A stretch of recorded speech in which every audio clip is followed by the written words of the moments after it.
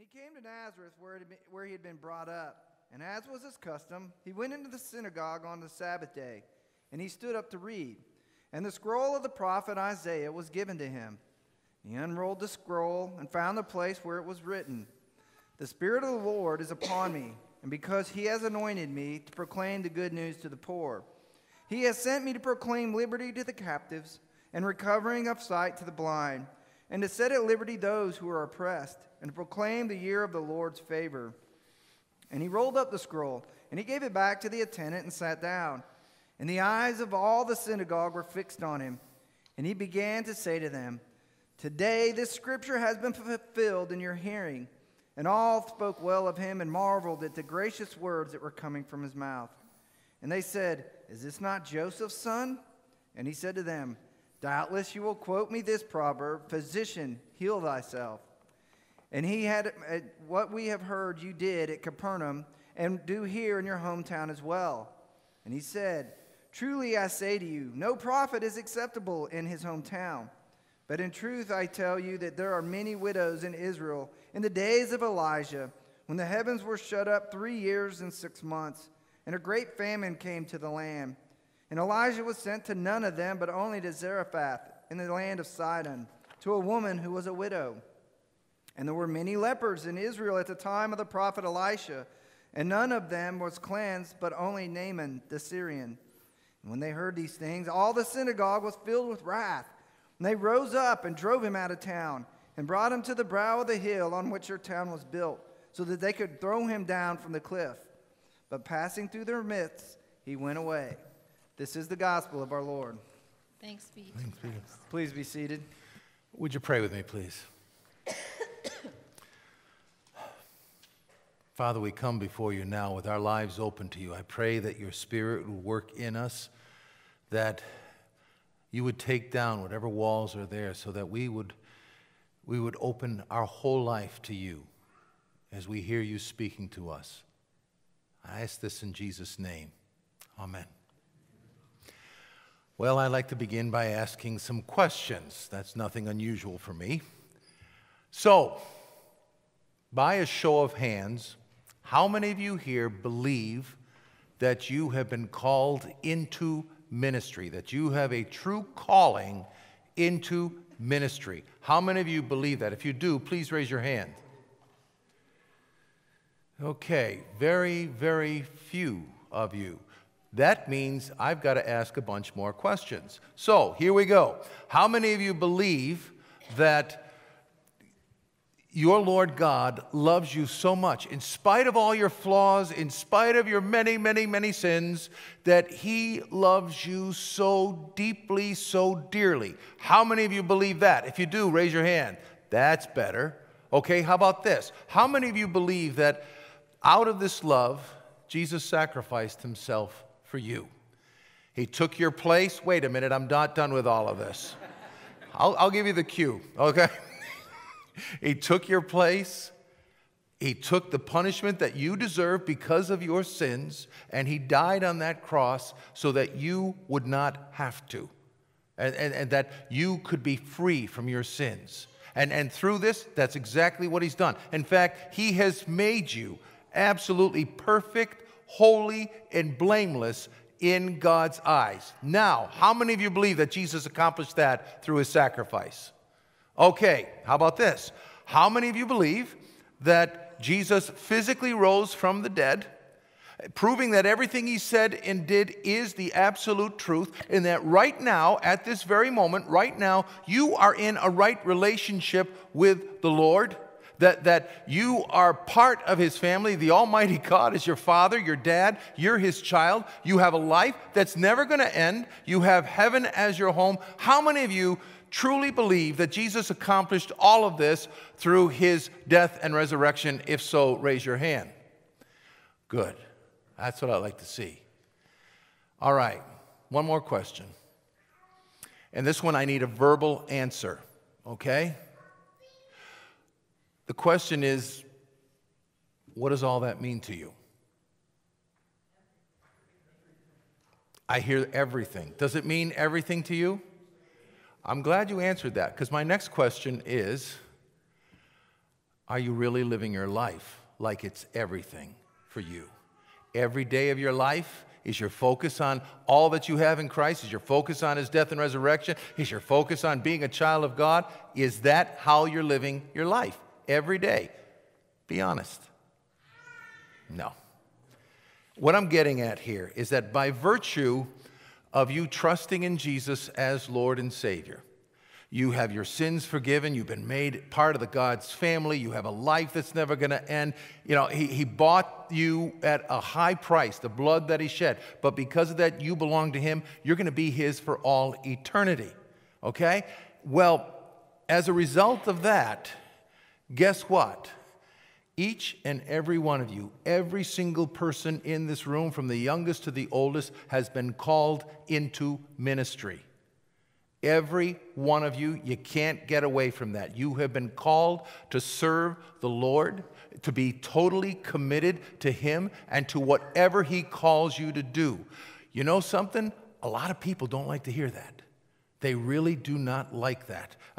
What I've seen in 36, 37 years I've been in the ministry, I believe, and I think this is a conservative number, but I believe that most Christians, or most people who refer to themselves as Christians, would prefer to stay in that non-committal state. They want to be the silent partner, so to speak. That's where they're comfortable. And where they're uncomfortable is when this stuff is brought up and they got to face that biblical truth that they have been called into ministry. That's what our Lord expects of every last one of us. And we have no choice in the matter. We have no choice. We are just like Jeremiah here. Now, did Jeremiah want to get involved in that ministry that God was talking about? Absolutely not. But look at what happens. If you got your Bibles with you, I'll be going through all 3 lessons today. But beginning at verse 4 here, I'm going to be going rather quickly, so you better keep up. It says, and I will give a dramatic reading to this as well. I know you'd be impressed by that. It says, "Now the word of the Lord came to me, saying, before I formed you in the womb, I knew you. And before you were born, I consecrated you. I appointed you a prophet to the nations." Did you hear that? I appointed you a prophet to the nations. Then we hear Jeremiah's response. He goes, "Then I said, ah!" And that's exactly what he said. It's A-H, only I read it the way he would have said it. He goes, "Ah, Lord God, behold, I do not know how to speak, for I am only a youth." But the Lord said to me, "Do not say I am only a youth. For to all to whom I send you, you shall go, and whatever I command you, you shall speak." Now, does that sound like Jeremiah had a choice in the matter? Absolutely not. He didn't want to be involved with that ministry. He didn't want to get involved at all with it. But he didn't have a choice. It was God who chose him. It was God who would equip him. It is God who would send him. And that's the pattern that I want you to hold on to, because we're going to see it again here. Now, if you go to that 1 Corinthians passage that we looked at today, verse 28, Paul writes this in chapter 12, verse 28. He says, "And God has appointed," there's that word again, "God has appointed in the church first apostles, second prophets, third teachers, then miracles, then gifts of healing, helping, administrating, and various kinds of tongues." You can see the same pattern there. God appointed her, God called. Then what did he do? He equipped those people for that ministry, and then he sent them to do that ministry. We even see this in the gospel reading from Luke today. Jesus was anointed through the Spirit of the Lord to fulfill this prophecy from Isaiah that we read, to proclaim good news to the poor. And then it goes on to say this: "He has sent me to proclaim liberty to the captives and recovery of sight to the blind, to set at liberty those who are oppressed, to proclaim the year of the Lord's favor." Right there is Jesus' mission statement. That's what he was to do. God the Father sent him to do this. Now, the point of all of this is that ministry begins with the Lord God initiating it. not us. It is God who calls. It is God who equips. It is God who sends us. And that's what we need to understand. Now, folks, I get it if you feel inadequate for ministry like Jeremiah. In fact, let me ask you, how many of you really do feel inadequate for ministry? How many of you? Okay, you feel, why me? How can I do that? And I understand that. You know, I hear that all the time. In fact, I can't even blame you for it because I feel the same way. Let me tell you a little truth about me, okay? And this is the truth, I'm promising you this. I honestly feel completely, totally inadequate to be a pastor. And it's the truth. I feel inadequate. Compared to all the other pastors out there, believe me, I am not the sharpest knife in the drawer, okay? My skills with working with the biblical languages, the ancient Hebrew and Greek, those skills are not very good. To be honest, I'm not a great teacher either. And my people skills, well, some of you know, they can use some improvement as well. And in fact, you know, I have a tendency to kind of fly off the handle, get upset easily, and which means that people are constantly giving me Snickers bars. Incidentally, that's a hint. Only I prefer Milky Way, okay? Just so that you know that. It's the Milky Way, because I'm not acting myself. And they give me that? Oh, yeah. My prayer life, my devotional life. I have one word to sum that up. Embarrassing. And it really is. Yes, I pray. Yes, I have a devotional life. But it's nowhere near where it should be for me to grow in this relationship with my God. But besides all of that, what gives me the right to speak to you about your sinfulness when my sins are so many? Now, I know people said this before, Pastor, you're being hard on yourself. Forget that, okay? I'm not being hard on myself. I'm not being overcritical. I'm not. So don't go down that road at all. I am being honest. What I speak here now is the truth, okay? And the truth is there is absolutely no way that I deserve to be a pastor. No way at all. But you want to know something? That's true of every single pastor. That's true of every one of us. We don't deserve it at all. And yet, God calls us to that. Let me give you another example. Look at that passage in 1 Corinthians that we read. Go back to that. We're chapter 13. Who doesn't know about chapter 13 of 1 Corinthians, the love chapter? Okay? Paul is saying here, he's giving us this as a model for our Christian life. Okay? And he says, this is how you are to love. And this is the special kind of love. I've shared this with you many times before. This is agapeo in the Greek, or agape. This is a Christ-like love, a selfless, sacrificial love that is immersed in humility, it is immersed in courage, and even in suffering. And Paul says, okay, this is how we are to love. And then he defines it even more. He says about this love, he says, this love is patient. It is kind. It does not envy. It does not boast. It is not arrogant. It is not rude. It doesn't insist on his own way. And why do you say, praise God for that? I mean, when you read it, oh, thank the Lord for that. It doesn't insist on its own way. It doesn't rejoice in the wrong. It rejoices in the right. It's not irritable. It's not resentful. This love bears all things, believes all things, hopes all things, endures all things. Paul says this love never ends. Okay, I don't care who you are. I don't care if you're the most committed Christian in the history of humankind. There is no way that you can love perfectly in that way. It's impossible. God can. We can't. We fall short. We cannot meet God's standards. Like Jeremiah, we feel inadequate again.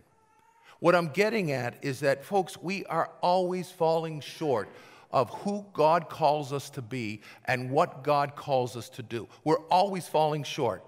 But you know something? Don't you think the Lord knows that? Don't you think he really understands that?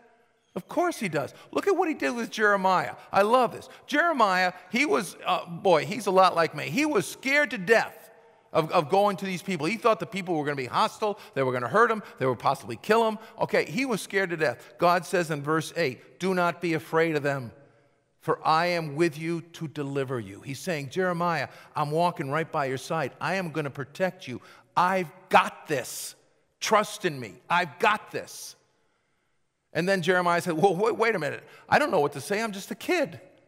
Once again, God comes back and says, behold, I have put my words in your mouth. He says, don't worry about it. I've got this too. I'll tell you what to say.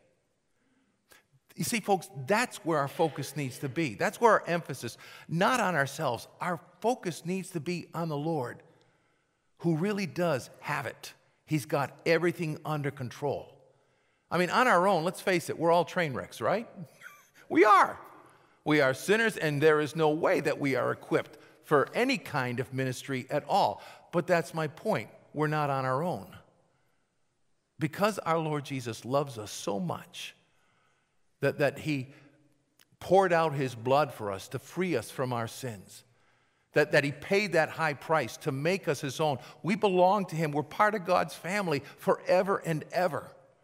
We're going to celebrate that one day to its fullest in heaven, and we are going to be with him. Now think about that again, and I want you to think about that question I asked you earlier. What does all of that really mean to you? You know, earlier you said, hey, it means everything to us, but then when I ask you, are you living your life like that? You go, Okay, so we know it should mean everything to us. It should. This should be our focus in life. This should be our peace, our joy, our hope, our confidence. Every single day of our life, we should be living in this great, great truth. But do we? No. Why? We get distracted, like I talked about with the kids. Maybe not with a bowl full of candy, but we get distracted by this world. We get distracted by everything that's going on in this world. And I brought up as an example, I thought of it this morning, look at our own society. Where do you see people focusing a lot? I mean, you sit back and you watch, see, where are they really focused? You know where? Entertainment. I mean, think about that. Whether it's themselves playing golf or tennis or whatever, or pickleball. Poor Jimmy can't play pickleball anymore. But or whether it is watching the Super Bowl. You know, I've been asked several times, because I'm from New England, who do you want to win? I says, I could care less. I've given up on the NFL anyways. Ever since they forgot how to kneel, or how to stand up instead of kneeling. But anyways, it's focused on this entertainment. Right now, we are in the season of the awards, aren't we? You got the Golden Globes and you got the Academy Awards coming, and it's where all those rich and famous people come together and they pat each other on the back and tell them how wonderful they are and how much smarter than they are than us, that they know the right way to live. Who cares if they've been divorced 17 times? They know how to live. But you see, we get distracted by the things of this world. We get distracted by the things that are going on in our life and all the events and everything like this. And when that happens, the Lord loses importance in our life. We lose sight of him. He becomes an afterthought. He gets shoved aside, and we just don't have time for him. We don't have time to spend to really get to know him so well in his word. We don't have the time to just sit down and talk with him in prayer. A lot of times we don't even have the time to come here to worship him. We got other things going on. Priorities. Come on. Priorities. And that's how we are. Now, some may be like that right here today, but all of us have been there. Every one of us has been there.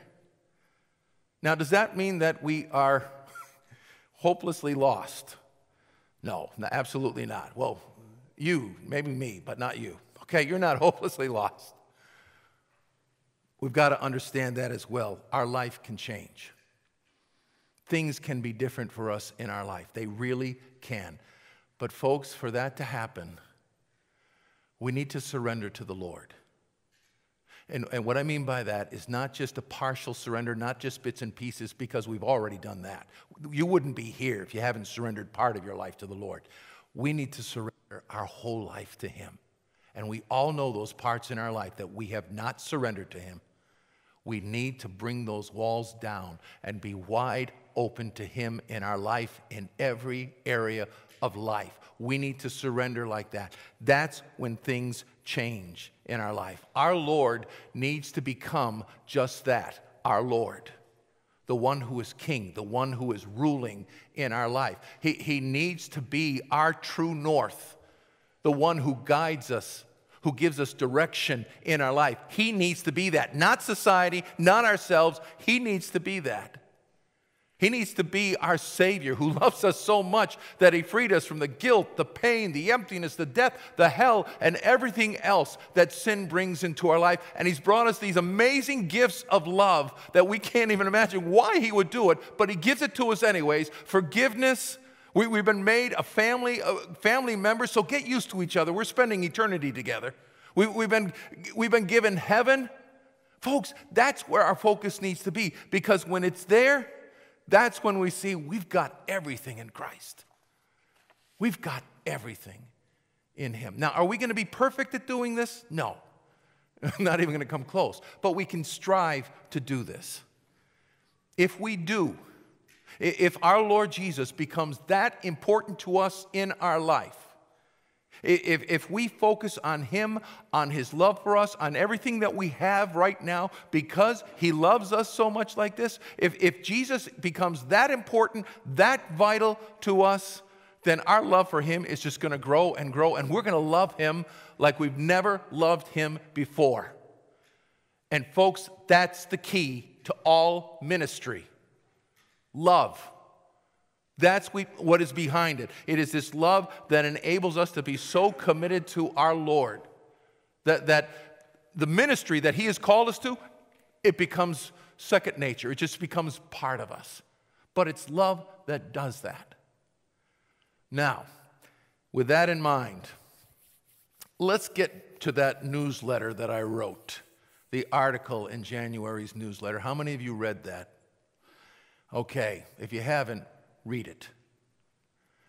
In that, I talked about the various reasons why our attendance, why our membership has significantly gone down. It has dropped significantly in the past few years. And if you look at that, you'll find various reasons. And by the way, one of the reasons, it's me. Sorry about that. But some have left because of me. Okay? But one other thing that I have found with this, and this is what people who have left have shared this with me, that they were leaving because this congregation does not have the ministries that they want for themselves, for their families, and for their children. And so rather than just trying to stay here and build up these ministries, they'd rather go to these churches, usually a larger church, that has all these things going on already and everything is going fine there. And I can't blame them because they're right. We don't have these ministries. And a big reason why we don't, if you want to call it manpower or people power, but we don't have leadership, people willing to take leadership in that role. I mean, just take a look at our youth ministry. I know we have Pastor Tim, but we've been searching for people to help out with youth for so long, and nobody wants to take that responsibility. We don't have the people to do that. Unfortunately, we're like, I think we're like all congregations. The minority of the people are doing the majority of the ministry. It may be that way always, but that is what is happening in our church. And it seems that most people would prefer to just be non-committal, kind of be the silent partner in all of this. Now, the reason why I'm sharing this with you is not to lay any guilt on you, so let's get that out of the way right now. If there's any guilt, I take it, okay? Not you. So, it's not about guilt. The reason why I'm sharing and we're doing this sermon series is to help us to refocus on our Lord, to see so clearly once again that we've got everything in him so that he means everything to us. I believe that's the only thing that'll move us to a greater love for the Lord. And as I said earlier, that love enables us to be fully committed to the Lord and fully committed to this ministry that he calls us to. Now, right now, I believe we're at a crossroads at this congregation. Definitely at a crossroads. And with generation to generation, which I mentioned earlier, with this ministry that we're trying to implement, and you're going to hear more about this in the weeks and months to come, because we just started the very beginning of this 2-year process. But this ministry is totally geared to helping us develop ministries for every age of this group, for all people, from the youngest child to the oldest adult here. And this is what we're going to be doing. So if there's any particular area of ministry that you're really interested in, if there is a gift that the Lord has given to you, and you want to put that gift to work, boy, we could sure use your help. We sure could use you. I mean, I think this can be an amazing time for this congregation. I'm looking very optimistically, especially when I see so many here today. I'm glad to see that. But I think this can be an amazing time for us. But for that to happen, we need you. Not just some. We need every one of you. And so today, I'm asking you to think about this. I'm asking you to really dwell on this, to pray about this, and then act upon it. And I just pray that all of us will have the love to answer this call into ministry. Let's pray about it now. Father, first of all, we come here today in your grace, knowing that we're your children. But as children do, we do some not so good things at times. We live for ourselves, not for you. We think about ourselves, not you. And when we're that way, what you have called us to do, the ministry, and whatever that ministry might be, it gets put aside. Lord, help us now to focus so much on you, on our Savior Jesus, and on everything that we have, because you loved us enough to save us, to make us your children. Help us to focus on that so that our love for you will grow, because it's from that love that ministry happens. Through that love, give us that desire to follow that call into ministry. I pray this in Jesus' name. Amen.